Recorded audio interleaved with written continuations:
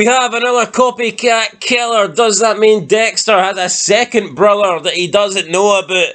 Or is it just some lame guy trying to be a vigilante? Welcome back, guys, to Fog Entertainment. It's time to review Dexter. Episode 6 of Season 2. We're at the halfway point of the second season. And this one is called Dex, Lies, and Videotape. Pretty good title, I think, for an episode, considering what happened. And yes, we do have Dex, we do have Lies, and we do have Videotapes, because we now see that Dexter is screwed. His boat is being covered by the videos and the cameras, and basically his time, as John Cena would say, is up. Masuka's going to catch him. Masuka, that crazy motherfucker, is going to catch him. Anyone could catch him. Dexter, his time's running up. My time is up. Your time is now. We also learn in this episode that it looks like Dexter's becoming Lundy's favourite Morgan. However, it's more of a case of that Lundy just cannot stand Masuka, and that Masuka, he just detests Masuka. And I actually kind of felt a bit sorry for Masuka here. I can see why someone as serious as Big John Lundy would detest Masuka. Dexter's way more of his sort of guy than Masuka is. I also thought it was funny at the start of the episode, Lundy he's said that he's going to be reading everyone's emails, he's going to have everyone's history, and Masuka confronts him and says, is it true about you being able to access all emails? If so, I can explain the she-mail porn. And Masuka thinks that she-mail porn is the reason why Lundy doesn't want him working around him anymore, but I just don't think Lundy likes Masuka. And I can see why. He is, but you know what? Like I said, Big John, he's serious. Masuka's like the polar opposite. Dexter's his man. And that's exactly where this has went. Yeah. By now, though, Dexter is pretty much... Let's speak about Dexter. He's pretty much learned from the recordings that his mother was having an affair with Harry. Harry was the one that pushed her to tell more about these drug dealers, and he actually asked her to steal a brick, not just a fucking sample, one full brick. And there was, what, like 300 in this container? Yeah. I mean, Jesus Christ. So yeah, it's fair to say that Harry pushed for this, and didn't really care about his witness, the fact he was sleeping there. Harry's the one that essentially got Dexter's mother killed, and well, mother, not mothers, he only had one. But yeah, at this point I think Dexter is losing faith in Harry Morgan, and is he losing faith in the code? I'd be losing faith in the code. The code's broken. Code breaker. Honestly, it's done. Harry's gone. Harry is too far gone, honestly. Yeah, we get the first case of this so-called copycat killer who is being inspired by the Bay Harbor butcher. The police investigate a man that says he was attacked by the butcher. At first, we're supposed to believe that this man is making it up, maybe looking for a bit of, I don't know, credit, a bit of fame. 15 minutes of fame, buddy.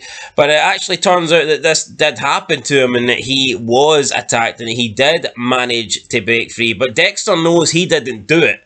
So a copycat killer is legit, because there's someone actually out trying to kill people in the same way the Bay Harbor butcher is. The only difference is they're probably 100 times worse than Dexter could ever be. They're so sloppy, they're not doing the job. They let the guy escape, first of all. We could argue Dexter let Big Chino escape, but I let the other guy go as well. Well, he kind of voluntarily let him go, but he's been getting sloppy, Dexter. I mean, but I think if you're going to let one guy escape, Little Chino's the biggest fuck up, literally. Yeah, but Lundy tells everyone that the FBI will take over the case if another kill is committed by a copycat killer. Therefore, they know they have to catch this guy. And Dexter ends up finding the copycat killer, and he kills him, because the copycat killer thinks that him and Dexter can team up, but Dexter doesn't really play well with others, and he's like, so you're not going to kill me? No, I'm going to kill you. Yeah, this kind of reminded me of the debate with the car salesman.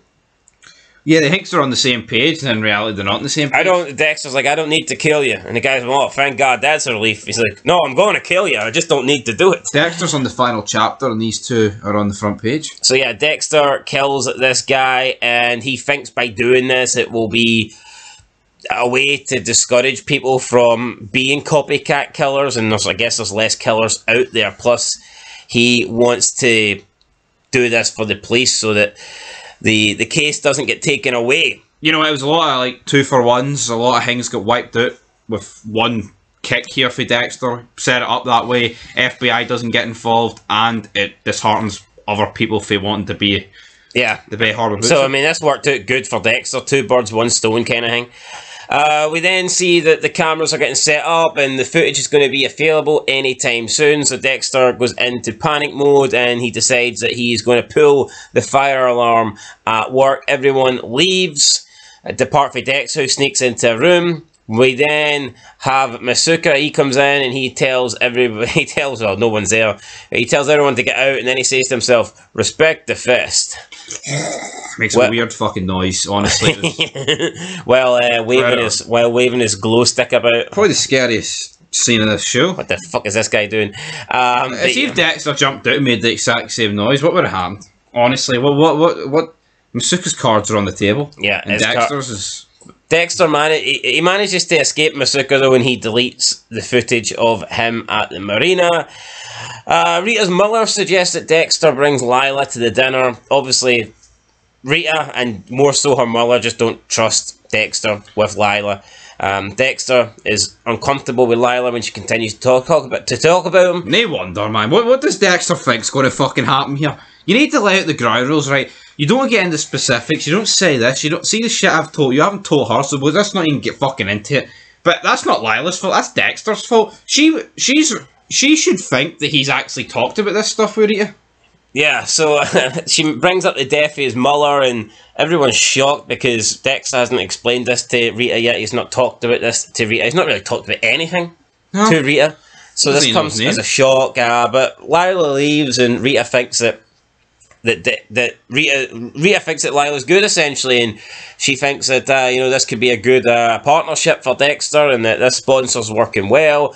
But later that night, when Rita goes to Dexter's apartment for some fun time, the answer machine comes on, and Lila is on it, and she talks about how Rita is a little Martha Stewart. She calls her mother a bitch, which I don't think we can really deny, to be fair. No. And then she talks about the road trip and how they spent the night together in a hotel. And obviously, Rita is upset by this. She doesn't really want anything to do with Dexter, accuses him of being a liar and a cheat before Dexter can even explain himself. So Dexter can't really do anything. And at this point, it's like, okay, Dexter does what, I guess. This was unfortunate, to be honest, the answering machine one. Yeah, it wasn't. I can accept this one, but the dinner was not. Yeah, so it's unfortunate, but Dexter thinks that he's now broke up, so he goes to be with Lila, and he ends up sleeping with Lila after it got a little bit physical. I think these two make a good couple or whatnot, but anyway, they have sex, and then Rita decides that, you know what, she should have helped Dexter out, so she calls Dexter over, and Dexter is sitting in front of Rita. He's been interrogated. Rita says, "Did you have sex with her that night in the hotel when you had the road trip?" And Dexter's like, "No, I didn't. Just not tonight. Not that night." And then Rita realizes, damn it, it happened another night. She tells Dexter to get out, and Dexter at this point goes back to Lila because, I mean, that's all he can really do. That's all I've got left. That's all I've got left. So that's how the episode ends, with Dexter going back to Lila's place. But before that, we did have a pretty large part of the episode that was dedicated to Dexter kind of acting a bit like a bitch, but I guess it was. You know what? No, this outburst. I want those suspended. I want to suspended. So Dexter tries to go back to his office. I guess this is sometime after he set off the fire alarm, and he sees Dokes in his office listening to the tapes of the recordings of Harry and his mother. And Dokes is like, yeah, I knew there was something fucked up about you, and he's wondering why he's listening to this. Dexter tells him, you've got no right to be in here, get out. But Dokes isn't really listening. Dokes like, no, I heard you. I just don't give a shit. Right, so everyone in the force knows that Harry's his Dexter's dad, yes? Yep. But no one knows that that's his mum. Yep. So why didn't he just fucking play it cool? I'm just listening to my dad's old tape. Dokes, you fucking motherfucker. Why didn't he just say that? He's fucking losing the marbles. We don't know what he's heard before, though, you know. I don't know. But alright, yeah, but it's not like a 30-year-old tape is going to incriminate Dexter. No, it doesn't. Just say, here, I miss my dad, I don't want to listen to him on the tape. I mean, that's all he's got to fucking say. It doesn't. What's Dokes got to do? Now, Dokes did say he thought Dexter was connected to the ice truck killer. I guess this is a connection, but can Dokes put the pieces together? I mean, he's basically connected everything. He's not got the pieces. He's got the pieces, but he's not connected them. Yeah, but he doesn't have any like tangible proof that puts Dexter in the Ice Truck Killer's connection. No, but now he knows that Dexter smothers fucking Laura Moser, and if he can find that the Ice Truck Killer was Brian Moser, then... And Dexter gave him it on a silver platter. But Dexter storms out, and after... Well, Dokes wants him to hit him, but Dexter doesn't do that. He goes to speak to Maria, and Maria tries to get through to Dokes, but Dokes isn't really having it. See, Dokes is a straight shooter. Any other person would have leveraged what he knows about her in order for him not to get suspended or something. But he's like, fuck it. Fuck Dexter. He's a creep. He's a silent bastard. And I don't think Dokes will stop until he takes Dexter down, because he thinks that Dexter is involved with something. He doesn't trust him, and he will keep going. I'm intrigued, right? Obviously, Dokes has killed people, but, all within the... Reason. Well, I guess he did kill that guy under the bridge. Yeah, but that was I think he was. But if Dokes gets too close, is Dexter going to be like, here, I'm still following the code because you jobbed that guy out under the bridge? Nah, that was a legit kill. Yeah, but maybe Harry's fucking new code can be bent and be like, you think Harry can patch in a new code? Can Harry edit the code from the grave? They have to be bad people, Dex, or black.